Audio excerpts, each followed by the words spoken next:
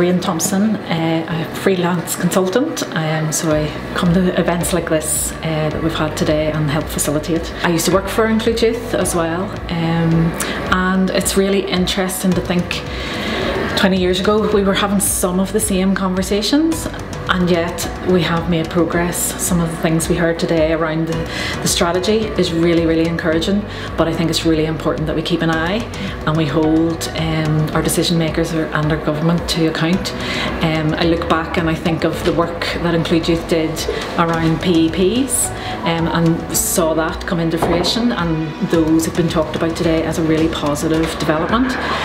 The primary school work is really positive, and yet we often see young people coming to give and take with no qualifications, a lack of confidence, feeling bottom of the pile, and we do need to do something around that in our secondary schools. And when young people come in, we talk about early intervention. We need early intervention as soon as someone comes into care. We need to act, and we need to be thinking of the holistic picture, and that includes education.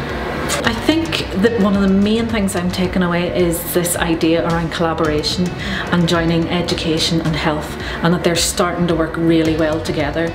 And we heard about some of the training that is going on, and that's paying dividends to the young person who's at the centre of all of this.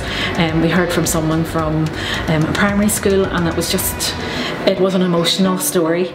And part of that was because the teachers really started to get it, and I think that's what we need moving forward, is training for teachers to understand what it's like to come into the care system, because it's not a bed of roses, and yet it's not how we should define these young people. They are more than that.